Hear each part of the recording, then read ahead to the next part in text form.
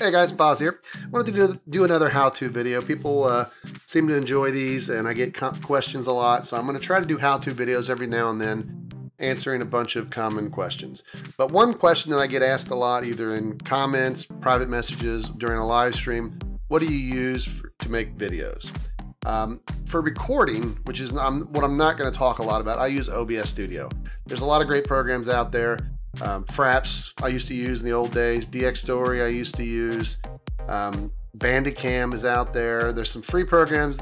Those three that I mentioned are paid programs.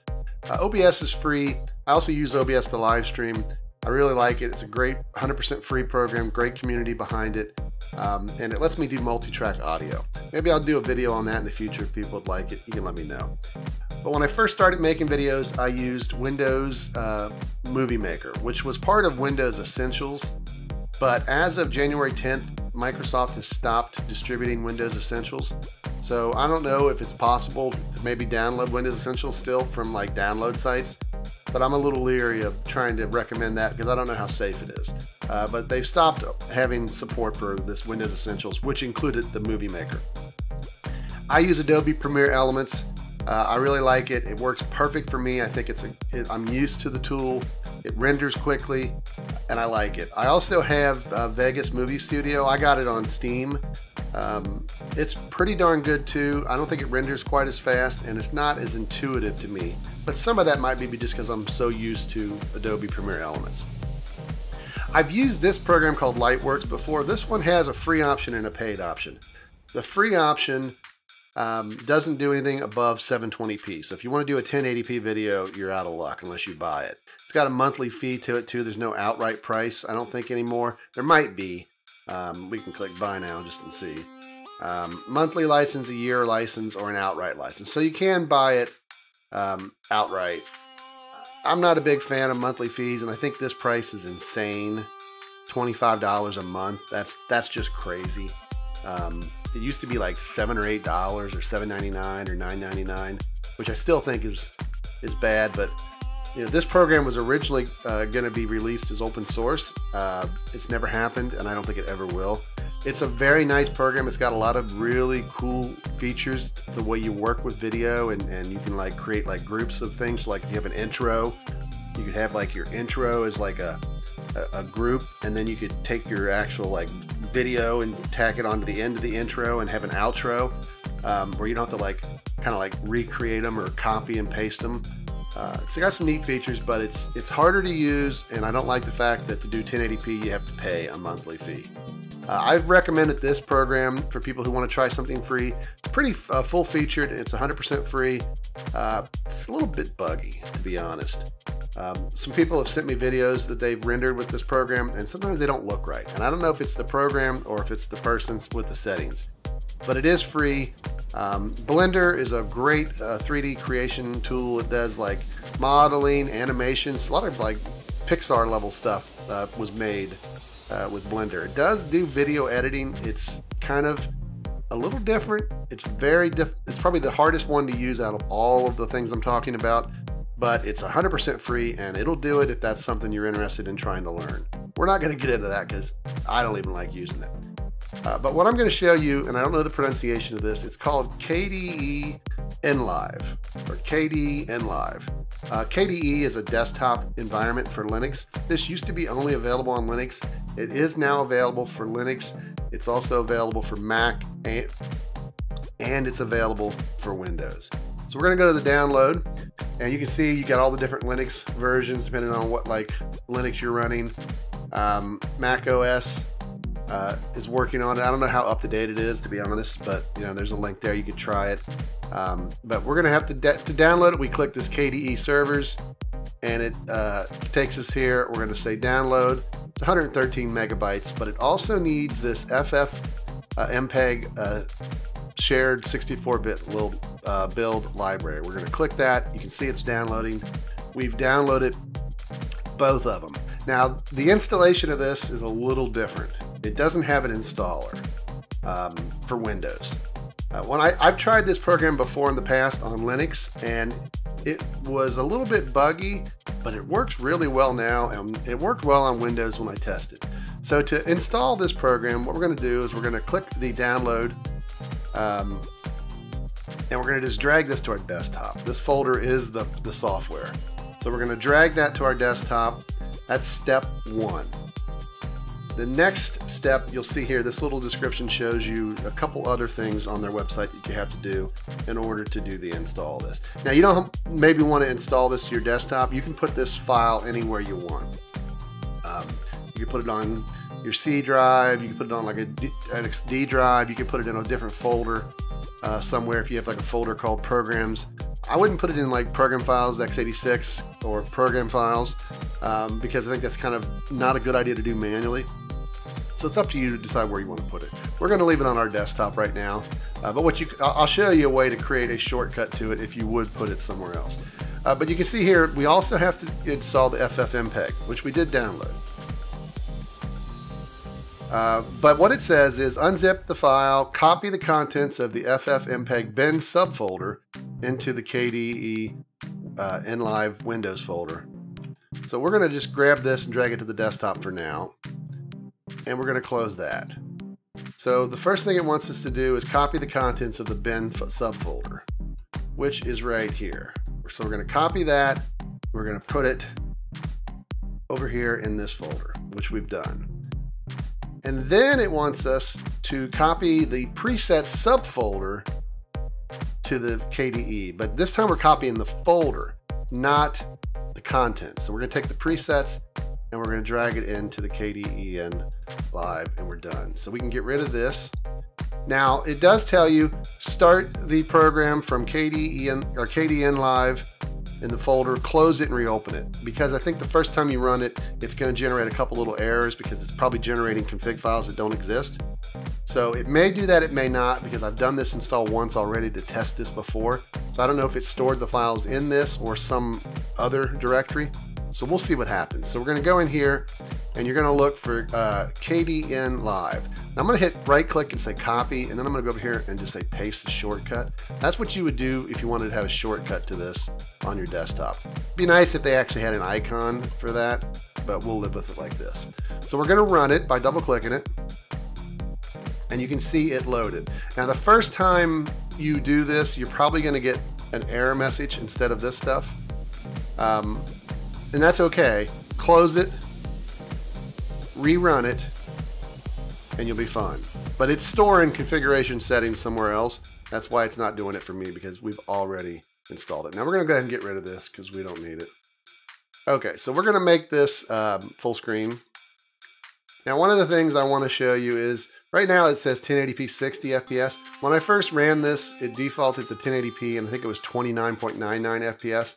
I went under project settings, and I changed it to 60 FPS because I only do 60 FPS stuff when I create content, unless it's from a live stream or something, maybe when I didn't do 60 FPS. So we're going to go with that.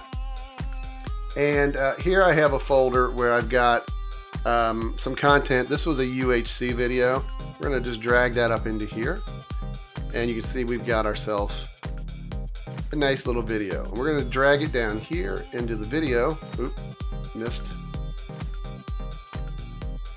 And we're going to kind of scrub here through it, and just let's scroll this so we can see a little bit more of the video.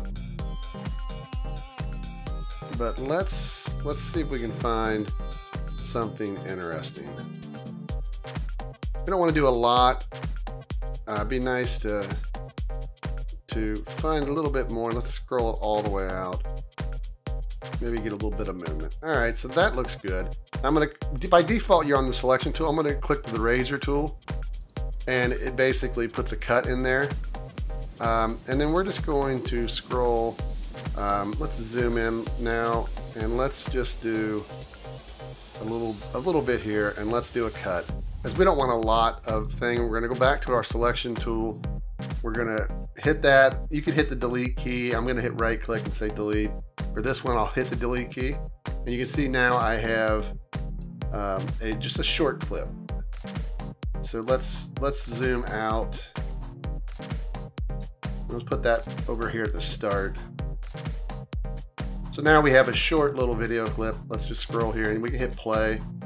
And you can see players fighting. It may not look very smooth, it may be a little jerky. This is just a preview window, but that's good enough.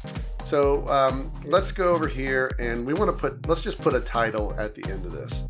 And we can go under, I think if we like click here, click add clip, we can say title clip. This pops up. I don't know why it popped up in my other window. And let's just type text in here and let's just say hello. And let's change the color to a nice blue. Oh, okay, here we go. All right, so there we centered it. And let's just click OK. And here we have our title clip that says hello. And let's just tack that on the end. It's nothing fancy. And you can see there's effects, you know, there's blur and hide, you know, there's different things. There's enhancements, denoisers, sharpen, there's fades, fade from black, fade in, fade out. So let's just try. I've never used this before. Looks like we might have a fade out there. Not really sure about that. I'm gonna hit Control-Z to get rid of it.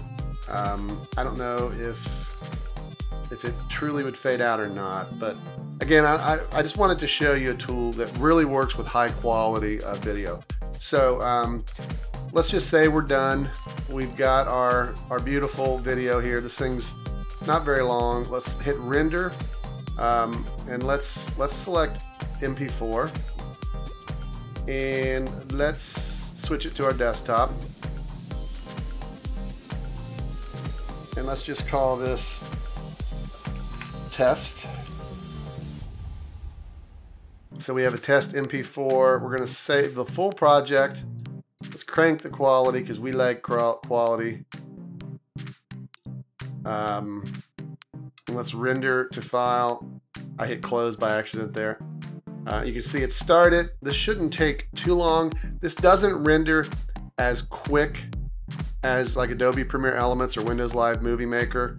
But you can do so much more. I mean, you can see we got multiple audio tracks we can use. We have multiple video tracks. You can add more. You've got titles. You've got transitions. A lot of great tools available to you. And this is going to be done here in a second. Now, one of the things you're going to notice on this video clip here, this has audio with it. You can right-click it. I don't know what would happen if I do it now while it's rendering. And you can separate the video and audio so you can see them both. But this is the video and audio on this thing.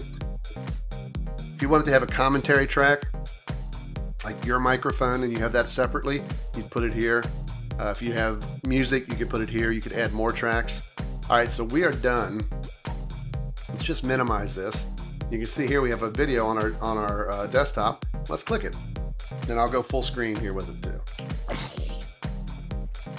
And it looks gorgeous.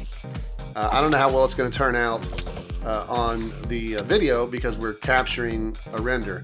But you can just see, I mean, it's 60 FPS. The text is nice and crisp and beautiful. You can just see all the beautiful sharpness to it. I mean, it just looks great.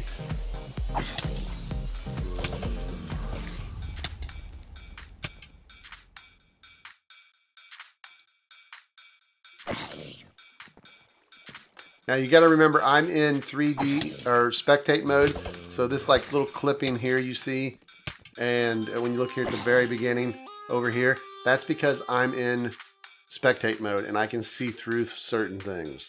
So that's not like a video glitch with the render. That is just because of me being in spectate mode.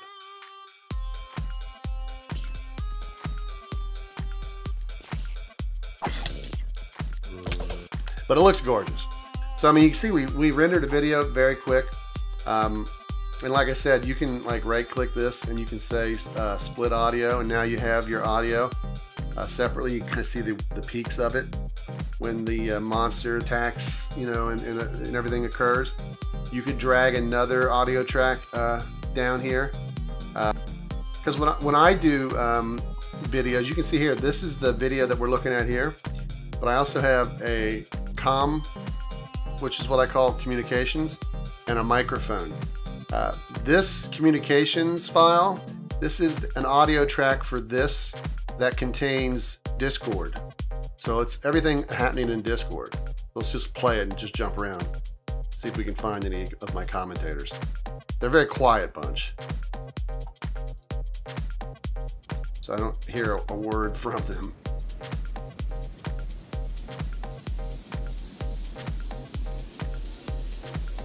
There it is. Yeah, so you can see not a lot of talking from them. Now this is my audio, so this is my microphone. Forced out. I feel bad, but that's AFK'd and got... So you can see I have my audio separate from their audio and then the game audio. Actually, all of those things are in this video. I don't know if it'll show it here on details.